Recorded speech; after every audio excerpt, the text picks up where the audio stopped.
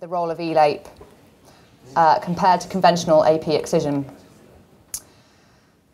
So abdominoperineal excision of the rectum has been the mainstay of treatment for low rectal cancer for many years. So about 25% of patients who have distal rectal tumours will require an AP rather than a total mesocrectal excision.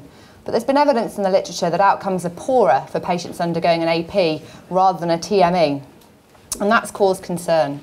And also there's been variability in the rates of AP resections rather than TMEs. This paper from Morris et al. From the UK found a variability of rates depending on patients being from deprived areas and surgeons with low caseload of rectal cancer cases who had a tendency to perform more APs than was the national guidelines. So the concern about APs stemmed from the high rates of local recurrence compared to TMEs, the increased rates of CRM positivity. These studies also show double the rates of CRM positivity in APs compared to TMEs, and the increased perforation rates. Nagall showed over double the rates of perforation and reduced 5-year survival. As we've heard today, the original AP was described by Miles in 1908 in the Lancet. But he advocated at that time that the perineal portion of the dissection should be performed as widely as possible, and it's felt that perhaps this has been lost in the last century. Home therefore reintroduced this with a paper describing ELAPE, an extra-levator dissection, which closely mirrors the operation as described by Miles.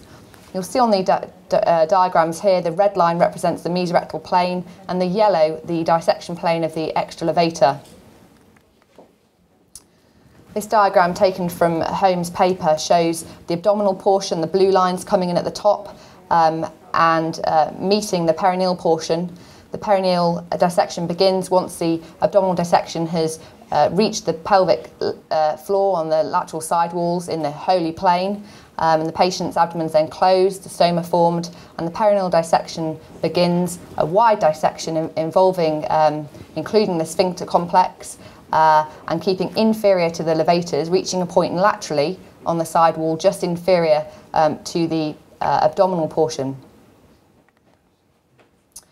And this MRI picture depicts the cylindrical specimen that one should receive, should get from an ELAPE, as demonstrated on the right, and avoiding this narrow tapering of the waist.